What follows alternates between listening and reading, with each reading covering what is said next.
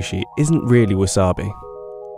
Check the ingredients on the packet and you might see a mixture of sweetener, horseradish, and perhaps a small percentage of the real thing. Real wasabi is hard to come across, and it can cost $250 per kilo. So what actually is wasabi, and why is it so expensive?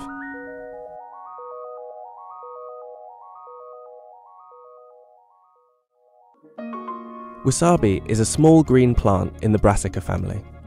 That means it's related to many cheap and easy to find plants like horseradish, cabbage, or broccoli.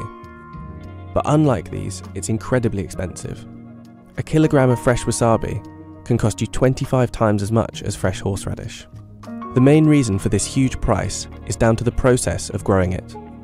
Wasabi is known for being the hardest plant to grow commercially in the world.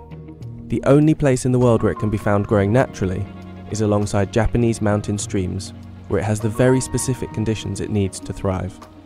Wasabi needs a constant supply of running spring water. It likes a shady area and rocky soil or gravel, and it can only tolerate a temperature of around 8 to 20 degrees Celsius all year round. Too much humidity or the wrong minerals can also cause problems for the plant, and on top of that, it's susceptible to pests and disease. While wasabi is still mostly grown in Japan, the Wasabi company was the first to grow wasabi commercially in Europe.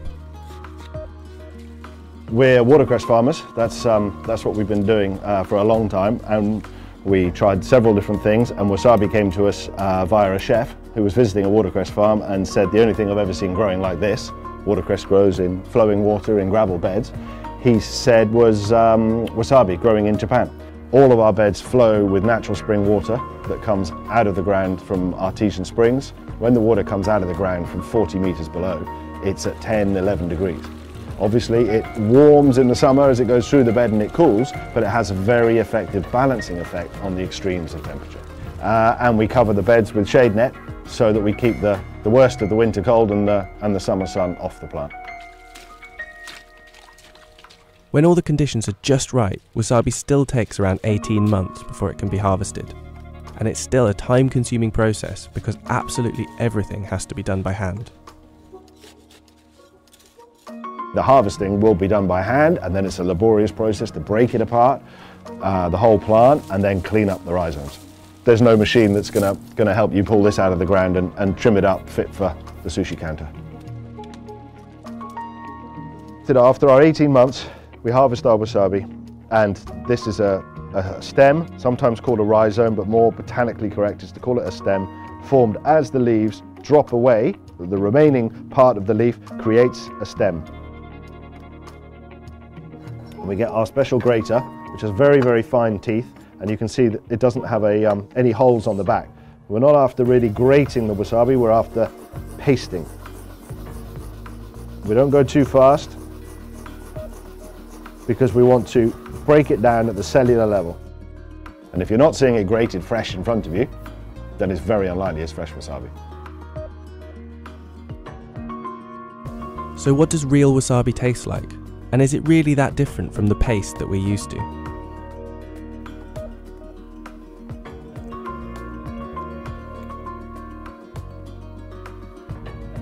It's a bit more gentle, a little bit more like earthy.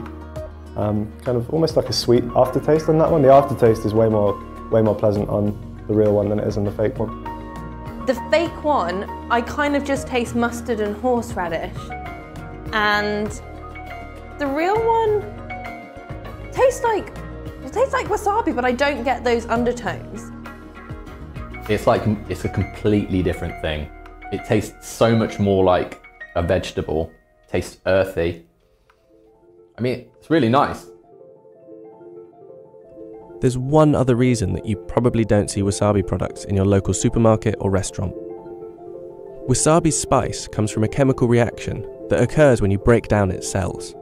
But this reaction is short-lived. 5 minutes after you've grated the wasabi, the spicy flavour peaks. But leave it for 30 minutes and almost all of the flavour is gone. If you take a slice of wasabi and eat it like a carrot, you'll get very little flavour, only what your teeth are able to break down.